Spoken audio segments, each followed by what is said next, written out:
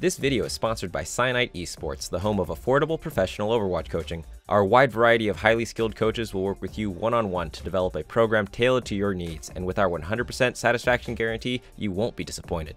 Check out the link in the video description to learn more. Whoa, whoa, whoa, whoa, whoa, whoa, whoa. What the hell? Okay, so we're gonna look at how that fight evolved. No, we're gonna look at their comps first. We're gonna look at See how that they're too. approaching the games differently. Like, first of all, Finland is running exactly what we run, except with a soldier instead of the Sombra. I like that. And then there's China, which is running Dive with the pharmacy. Okay, I we're don't backing up. understand what's happening. Okay, so they both go. They both go for bridge. Play it kind of medium-ish range, so they got their DPS in there. I think the reason they end up doing better is because China screws up by committing over to this side like that. I think they did that because their Winston was getting low, because their only main healer for China was the Mercy, so they don't have that many heals, and the soldier just keeps that consistent damage. So I think the D.va was peeling for the Winston, and then she didn't have her booster, so she got booped. Yeah. Okay. The fight is basically lost when Winston hides away from his team. Like, the only way you're surviving is if instead from here you go this way. Like, this set his team up for failure. Who are you protecting anyway? What was that? Who are you shielding? Who are you helping out? You're literally doing nothing for your team if you back, you take cover that's further away from your team. So let's look at it again. So he takes some damage. Like right here, I mean, it's hard to realize. I think he's also been discorded at this point. Yeah. It's hard to predict that, and like as a team, you would want to be going in here, like trying to get towards point, maybe get an angle. You're aggressive, you want to go in, but if you take more damage first, you have to be in. You become more defensive, and that's like huge alpha strike potential here. Pharah, I mean, I love the new Pharah. I think she's really strong, but you have no presence on the ground. You literally just have your two tanks and like, where the heck is even Sombra? Look at her translocator location. That's just far enough back to be safe, but it's also right where the supports are playing, so that you get healed up immediately. You're with your team. Because I've had a few times where like just random damage will destroy it. Yeah, but this isn't really that exposed, because you got to remember this is like an incline. You can't see this ground from all over here. There's a statue right there. There is. Putting it behind the rock would be better. Yeah, but better. If they had like a agree. Sombra or like some other flanker who could be behind there, you do have to like hide it better. Okay. Next fight. Oh my god, goats. They just go goats. Yeah. They just went goats. I was just gonna say, what if Finland was up against goats? We're about to see. Okay, so they went white room. How does Finland react? You can hardly see anything. So they back out completely. Look at that. Like, completely out of the point. They just let... Yeah, they can't brawl. Okay. They completely moved out of the point. they touched long enough to keep contesting, but never commit. Yeah, obviously not the smart... Yeah, I'm commenting on this right now, but there's no need for the brig to just be standing there. And they get punished for that. So from the very beginning, yeah, watching ult and health pool. So Finland's down a little bit. So that's the one weakness of this comp with these three healers. You're very slow to recover. So this damage that happens here, look how slowly that's recovering, because the Lucio's also just been on speed most of that time, and waiting for your wins. So at this point in time, you're expecting if someone takes damage and backs out, they're out for maybe like 2 or 3 seconds with a normal comp. With this comp, they're out for a heck of a lot longer. He had to go for a health pack. That's what that was. So he goes for a health pack, probably one that's like way over there, and finally he's able to come back, but it's too late. I feel like what they should have done is continue the strat where they like backed out all over here. Just keep backing out until they're ready to go in. Or because of the nature of this comp, they just need to go in on them instead of giving them the space. No, I think they just accepted that they weren't going to be able to control the point the moment Goats was actually on the point, so they were just trying to stall as long as possible. Yeah, There's that too, no that other- too. Definitely. So they've swapped to Zarya, Ryan. going All I Goats. understand is that they're going Goats.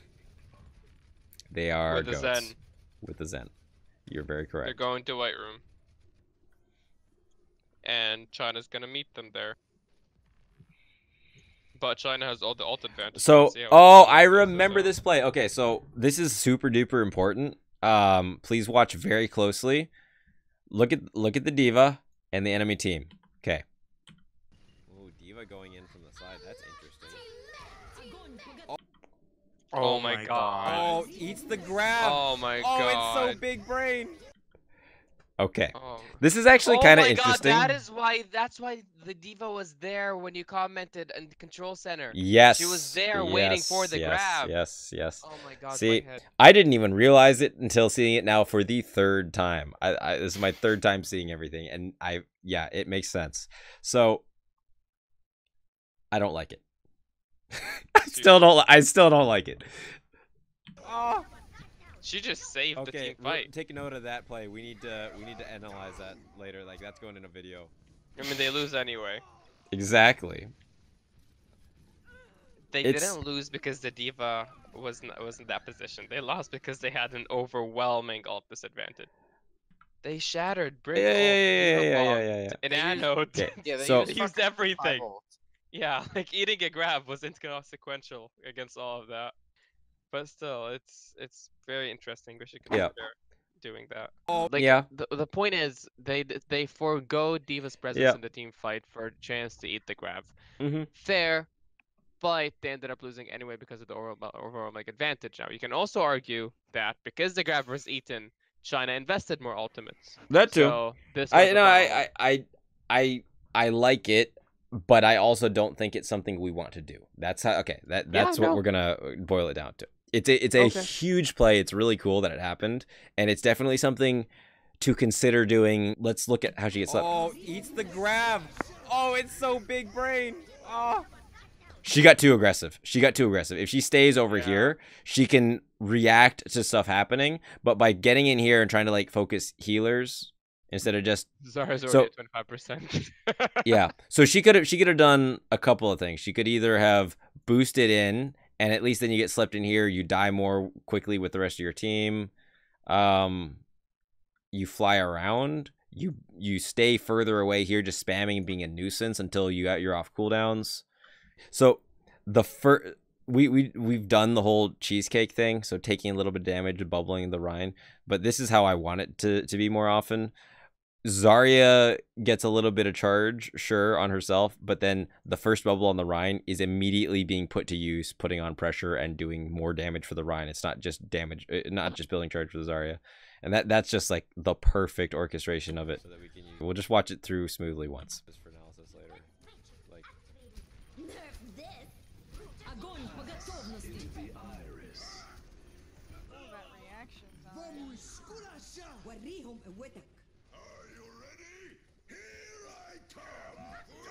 Oh boy.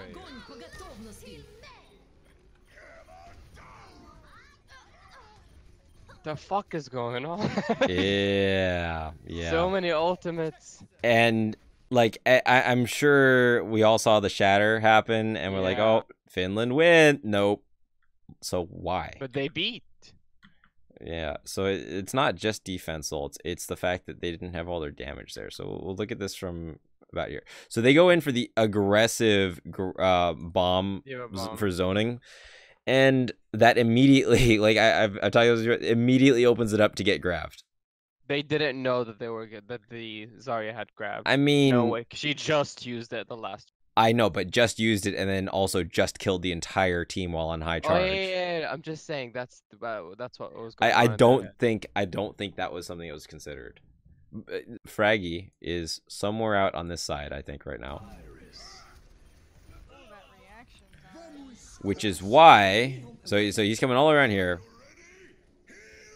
Let's look. So he gets this epic shatter, and then charges, and then he is swinging.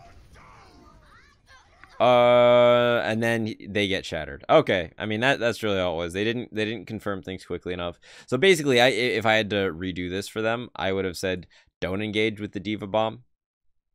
Use it more to clean up because that's a guaranteed wipe of a shattered team. Okay, so nothing I really want to say out of that fight. Okay, moving on. Oh, our favorite map. Oi, oi, oi. I Yeah. really like Finland's comp. That is a comp that we can definitely run insanely well. I've been saying this. Okay, Yes. well, now we've finally gotten to the point where we can start experimenting with these things. It seems like the team that initially starts with goats tends Wins. to win due to ult advantage. Now, we can either start with goats the whole time and get countered by shit like Sombra Doomfist, or we can start out with a comp, see if the enemy team switches to goats, and then react by switching to goats. I like the latter more, unless the map explicitly requires us to be playing goats. So this is something that got talked about by the casters and also at some other point, but I can't remember where. The thing is, this comp that Finland is running right now with the McCree is designed to make your opponent switch to goats, and then you go back and switch to goats because you're confident that you can beat them in the mirror match. Yes. That's what this McCree comp is Thank for. you. And it's meant to get rid of this dumb shenanigans, which is designed to counter goats. Yeah, the point is to force your opponents onto goats, and Yeah. then you switch to So goats. let's talk about this Right. more towards the end. Like, we'll talk more about what we want to do comp-wise after we've seen the various comps here and what works and not, because everything you see changes, unlike our tier of play where everyone just kind of forces their picks through to the end until it's like, oh, 30 seconds left, maybe we should have a Ryan. Okay, moving on. Of course, the dive team takes the fight in the open. The goats team went all the way around and is going to now push in from the safety of cover so that the dive team can't get to them. Okay, I'm confused. Because it kind of looks... Okay, so Finland wins this, but if it was us, we would have Lost? backed out. No, we would have backed... They lost. Like, no, Finland lost They should have first. lost, yeah. No, they did lose, but they kept going. We wouldn't have done that. We would have backed out. Like, why? Well, let's look at it. That was a very long fight. Yes, very long fight. Going all the way back to... This is fine. Possibly. So, China has the point. They're all up. They're about to... They dive onto the Zen. Mhm. So Lucio beats. fast? Holy cow. So they beat and they go in. All right. Farah tries to ult, so they start with the advantage. They start with the advantage. It's still an even fight. So at no point do they feel like they should be leaving. That would be... So they still have trance, so they're going to at least stick it out for the trance. And their tanks are still in. Tanks plus Brig? Interesting. Well, I feel like yeah, the safest thing to do would have been to get out, but they had very favorable matchups here. So like Fraggy's on the Zenyatta. Out here we have Brig versus something or other. Let's see. But they end up like yeah, they're actually all grouped up. So it's really, even though like so China is all split around the point still. Finland has been grouped up taking 3v1s or 2v1s, taking good fights. So they just made the most of the situation. So it's not that they're trying to contest the point, it's that they realize that they can get picks, and at a certain point it ends up being just winnable. Yeah, it's not really goats. No, they just keep the EMP. They keep the MP. Early, like EMP is obviously before anything coming in, and it's not trying to get the tanks. And it's just a Zen. It's just death for the Sombra. So I don't know. I would generally say, yeah, either just switch, or instead of trying to, like, what do you accomplish by EMPing the backline over here? Not a whole lot, unless you're trying to like solo kill the Zen, prevent him from trancing Wait a second. Wait, I'm looking at the wrong side. You're trying to prevent the support ults from coming out, I guess. Sombra EMPing the tanks. Both tanks are like just dead. They can't move. They have no shields. They're free. China's now just on go.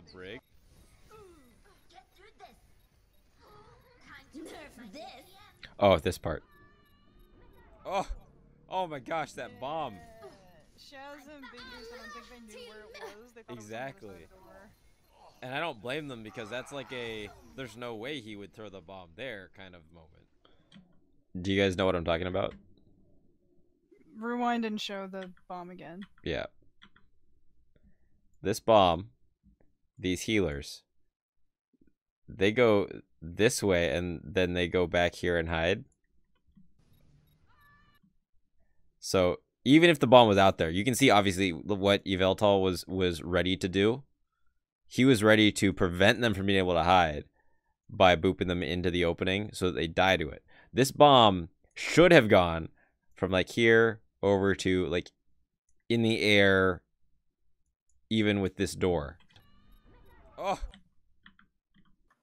Oh my gosh. Are you sure that wasn't planned? That looked pretty. No, it wasn't. There's no way you do that on play. Okay, and this is so. Let me just play it because I explained it to Rosie too, because Rosie thought it might have been planned. Here we go. Can't expect that to get kills either way. You're just like that was a misplay on the two supports there for that to work. Yeah, it was. You could see from Shaz's Like POV that it wasn't gonna go through the door, but I guess he didn't notice. So you guys, just because I want to finish this out, like when the healers decide to hide here. So basically, if you throw the bomb through the windows, you are forcing the supports to hide in here where your team that's over here kills them, right? There is no good reason to throw your bomb so it gets stuck on the inside. You do not want the bomb in here and force them to run away. You want to stop them from being able to run away by denying all of this space. Okay, here we go. So they swapped. Who swapped? We were talking about that just now. Finland swapped goats. Finland swapped to goats, like I explained Yep. earlier. But it's a little bit late in the whole cycle of things. So they're basically going to get one fight with goats now. But they do have a shatter coming up. Play on the two supports there for that to work. Yeah, it was. You could see from So again, they go for the early D.Va bomb. Shaz's With a shatter. Yes, with the shatter. but I guess he didn't notice. Only getting one kill out of that is kind of Fair enough, weak. But Theoretically, The Reinhardt. it's one of That's those all you need. things. I know. We might want to talk about that as And it works out. D.Va play later if you want to take a note of that. sure. I mean, yeah, it doesn't matter how many kills you get as long as you end up winning the fight. I mean, with ults, like, it doesn't matter how many kills you get with the ult as long as you win the fight. Theoretically, you want to throw it through the window. Oh, here I am explaining it. It just didn't come fast enough. You don't want to force them through by putting it on the inside and keeping Yeah, but them if out. we put it on the inside and they thought that he put it on the outside, so they came in. Exactly. Well, but that can't have been. What I'm taking away from this is what Rosie said at the very beginning with regards to the comps and forcing people to switch. Oh, to yeah. goats Yeah. and goats. Because that also works against the Doomfist Sombra. I mean, yeah, Doomfist Sombra, which literally counters goats. That works beautifully. We can play McCree. We can play Doomfist Sombra fairly okay. We can play the McCree comp fairly okay as well. So we already have the basic structure to playing these comps. So just have to play them every once in a while and learn how to actually work together on them.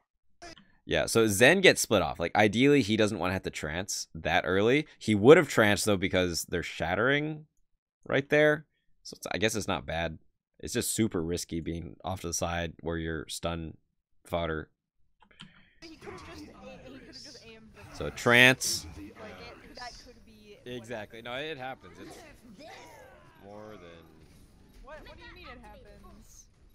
Cyanite missing a D.va bomb? I get to listen to myself getting ridiculed over and over. That's what I'm here for. Bless Yeah, you. and this is just China being the better Overwatch players. I think I would just leave it at that. They outplayed them as far as individual, like, team positioning, Brig getting stuns off at critical times, Ryan's being too aggressive and or not aggressive enough, d.va bombs at various points. So we'll leave this as, you know, for your own analysis.